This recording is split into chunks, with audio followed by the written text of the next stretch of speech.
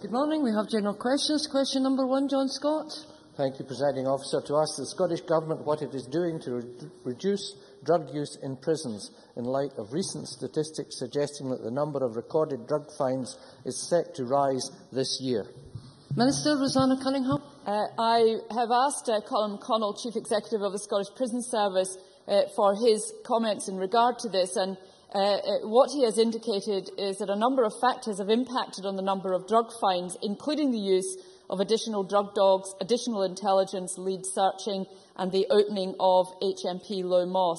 Additional drug fines are therefore also indicative of the success of these targeted measures.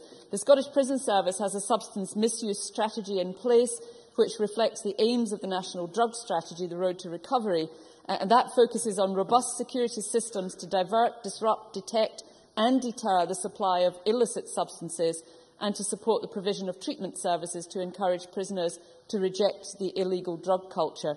Following legislative changes in 2011, NHS health boards are now responsible for the delivery of health and addiction services to prisoners based on assessed needs.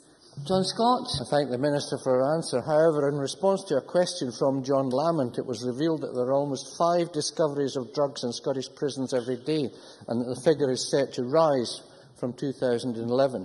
The nearest prison to my constituency, HMP Kilmarnock, has the second worst rate of drug fines in any Scottish prison, with an estimated 213 fines by the end of 2012. And my constituents are horrified by the news that so many drugs can get into what is supposed to be a secure environment.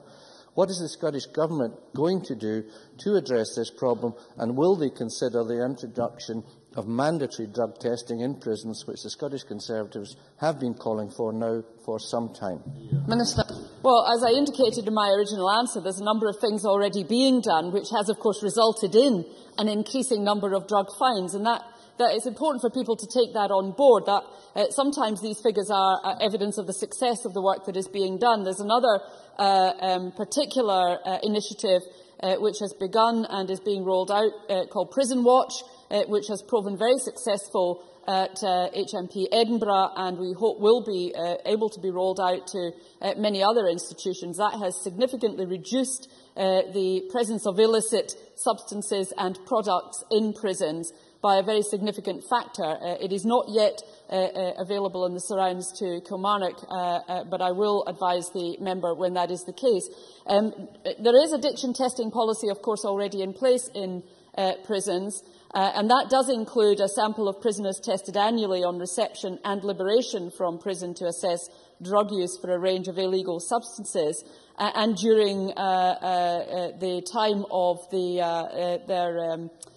their time in prison. It is not currently done across the entire prison population, and if that is what the member is suggesting, then obviously you would have to look very closely at resource issues, because the ability to test right across the entire prison population on a regular basis would be very resource intensive indeed, and I think I would want to discuss with the member the precise details of how he imagines this would work. Margaret MacDonald.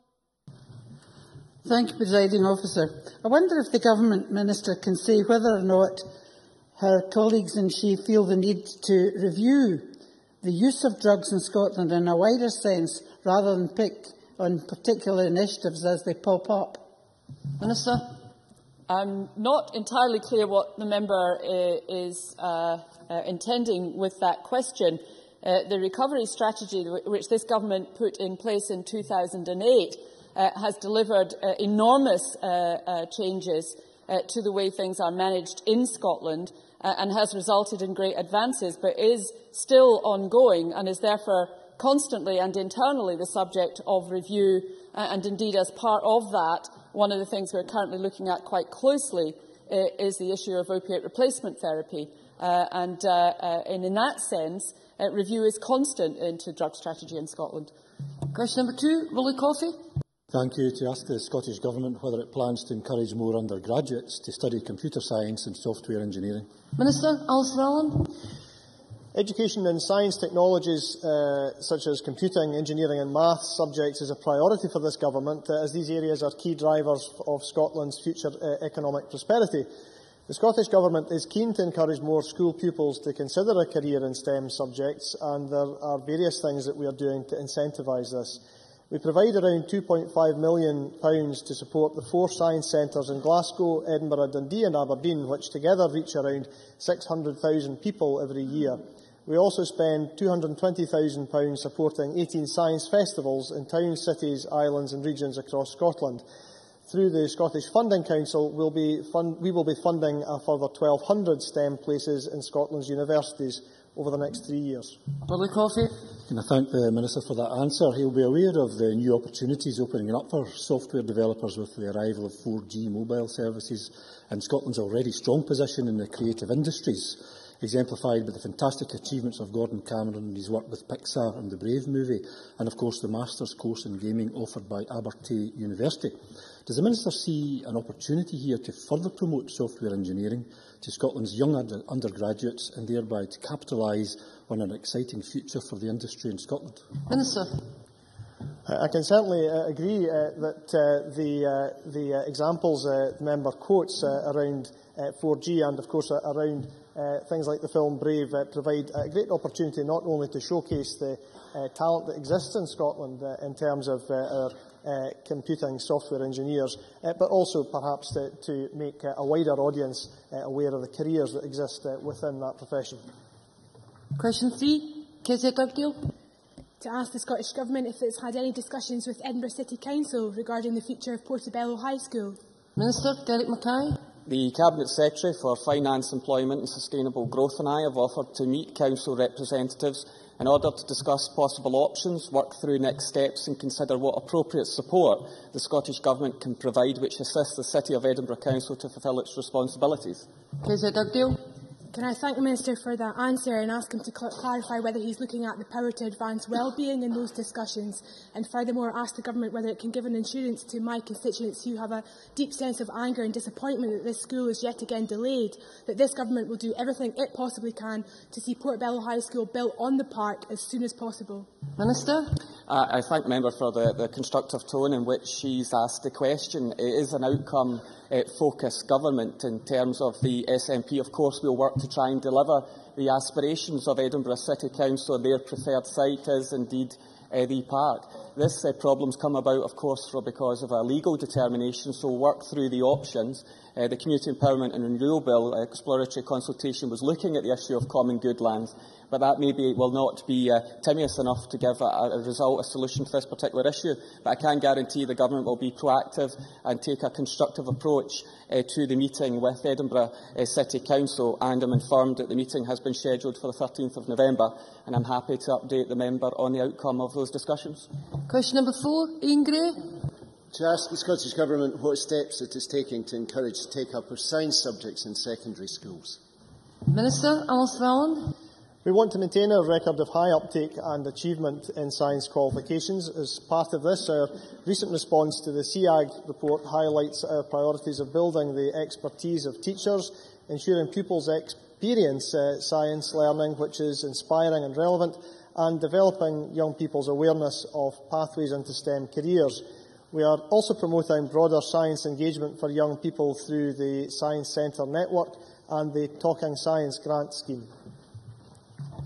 The work of SEAG is indeed very welcome, as is the formation of STEMEC, its successor body, to ensure that their work continues. And that is welcome. But is the Minister aware that it could potentially be undermined by an unintended consequence of Curriculum for Excellence? CFE allows S3 pupils to choose between 5 and 8 subjects to study, and where education authorities have chosen the lower end of that curricular range, parents and teachers report to me concerns that it becomes impossible to pursue 2 sciences and very possible to choose none at all at a very early stage in the student's school career. If this is extensive, then serious consequences for Scottish science lie ahead. Can I ask if the Minister will investigate these concerns and either intervene or provide evidence that these concerns are not in fact the case? Minister. I'm always happy to speak to school communities or parents who want to know how the Curriculum for Excellence and the new qualification system is going to develop. I have to say, however, that the picture across Scotland is definitely one of increasing rather than decreasing the choices that are available to pupils, and also to strengthening the experience of a broad general education, including a broad science education in the first 3 years of secondary. There is no evidence that science subjects are being squeezed out. For instance, one issue that was raised with me recently was the idea that fewer pupils might be able to study 3 sciences at the end of their 4th year when they do exams. There were less than 2% of people doing that under the old system. There is no evidence to suggest that people's choices are being restricted in that way. But if the member has any concerns that individual parents have about individual courses, I am more than happy to have that raised with me. Under Fraser. Thank you. In the Scottish Government's draft budget for 2012-13, spending on science is to be cut from £6 million to £3.6 million. How does that cut fit with the Minister's warm words and commitment to science? Minister. Well, I would take the criticism more seriously. I would take the criticism more seriously were it not coming from a party which has just cut the capital budget for Scotland by a third, which, if he wants that in decimal terms, is 33.3 something %. Question number 5, Jim Hume. To ask the Scottish Government when an agreement will be in place appointing Network Rail as the authorised undertaker of the Edinburgh to Tweedbank Railway project. Cabinet Secretary Nicola Sturgeon. We expect an agreement to be concluded with Network Rail shortly. Jim Hume. Shortly, yes. Today, just as on Tuesday, the Cabinet Secretary has refused to tell us when an agreement with Network Rail will finally be reached, without which main works can't start. After a botched tendering process and 5.5 years of SNP governance, the people of the Borders and Midlothian are no closer to seeing trains in their communities. Will the Cabinet Secretary today reaffirm the First Minister's pledge to me last September that the Borders Rail project will be delivered by the end of 2014 and on budget? Cabinet Secretary. The agreement with Network Rail will be concluded shortly, and the Transport Minister will make the appropriate announcement on that in due course. The target date that the member refers to remains the target date for the Scottish Government, and the Scottish Government remains absolutely committed to Borders Rail, which will be to the benefit of people across the borders. I have to say to the member, though, I find it astonishing that a member of a party that was in government in this Parliament for such a long time and failed to deliver the Borders Rail feels that it is acceptable to stand up in this Parliament and criticise the government that is getting on with the work of delivering that project for the benefit of the people that it will serve. Christine Greer. Presiding Officer, pity Mr Hume wasn't there for topicals this week. Is the Minister aware that many people in my constituency, like myself, believe that even if it takes a little extra longer and a little extra money to build, as you have said, in 3 years, what the Liberal Democrats failed to deliver over decades, this will be a remarkable achievement for the Scottish Government? Minister. Yes, I do. This is the government that will deliver the Borders Rail, and we will do that with the competence that this government has demonstrated on transport projects previously within our term in office. And I think when that railway project is complete, then people who will enjoy the use of that project will reflect on the fact that previous administrations failed utterly to deliver in the way that this government will. Question 6, Aileen MacLeod. To ask the Scottish Government what steps it is taking to improve the energy efficiency of the NHS estate. Cabinet Secretary Alec Neil. Presiding Officer, we are in an ongoing dialogue with NHS boards through the NHS Health Facilities Scotland advisory groups, which provide advice and support to NHS Scotland on energy efficiency matters. We have in place a number of initiatives to improve the energy efficiency of the NHS estate, such as the heat target for carbon emissions reduction and continuing energy efficiencies, funding for eco-hospitals comprising an investment of £24 million over the next 3 years to make NHS hospitals and facilities more energy efficient, and the Central Energy Efficiency Fund, a revolving fund launched in 2005 with an initial capital budget of £4 million. Aileen MacLeod. Can I thank the Cabinet Secretary for his response, and I note the announcement of the NHS Scotland Carbon Reduction Programme, which will release £4 million a year to be invested in patient care in Scotland with optimism. And in that respect, I'd like to highlight the announcement of the new Dumfries and Galloway Royal Infirmary. And does the Cabinet Secretary agree with me that given this will be Scotland's newest hospital, there is a very real opportunity for it to be the nation's most carbon neutral? Cabinet Secretary. Presiding Officer, we will seek to ensure through the project approval process that the design for the new Dumfries and Galloway Royal Infirmary is taken forward utilising appropriate technologies and materials to deliver a sustainable, low-carbon hospital facility. Question number 7, Margaret MacDonald. Thank you, Presiding Officer. Will the Scottish Government discuss with the further education sector the feasibility of establishing short courses on the setting up and management of community businesses and credit unions? Minister Angela Constance. Thank you, Presiding Officer. We expect colleges to keep their provision under continual review, ensuring a very sharp focus on meeting the needs of employers, learners and the communities they serve. In terms of direct support for the development of social enterprise, we are providing the Scottish Social Enterprise Academy with £300,000 in each of the next 3 years to deliver a learning and development programme for the third sector, and this includes £80,000 again in each of the next 3 years for social enterprise and education. And one of the Academy's key objectives under this theme is to increase awareness of social enterprise in the further education sector. Margaret MacDonald.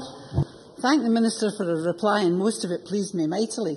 But I'm not absolutely sure if I could tell people that locally they will be able to access courses, because the important thing about this is that local people should be encouraged to learn so that they can come back and set up organisations in their own community.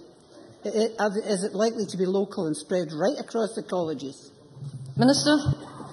Ms MacDonald raises a very good point based on the premise of the value of credit unions and in particular local credit unions. I know Ms MacDonald is very familiar with the West Lothian Credit Union, for example, the strength of which is its local base in West Lothian. So I hope what I'm about to say to Ms MacDonald will be to her pleasing, because in terms of the learning and development programme for the third sector, which I referred to in my earlier answer, what this will actually deliver will be 70 college staff attending 2 understanding social enterprise programmes in 2012-13, with a wider rollout in 13-14 and further into 14-15 as well.